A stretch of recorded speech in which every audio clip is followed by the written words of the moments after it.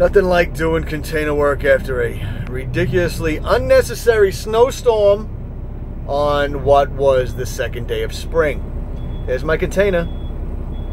Now, I can't get it out, but I got a guy over here. Let's see if we can see him in the mirror. Where is he? Where is he? Where is he? Where is he? Oh, there he is. Forklift, snowplow. You don't see that too often. And then you got this snap head over here. Now my container needs to be pushed out with a forklift. I'm just waiting for them to get to it. They dragged it out that far, but now they're stuck. Yay! In my personal opinion, what matters is my hair is on point this morning. So I'll sit and wait. I got no problem with that.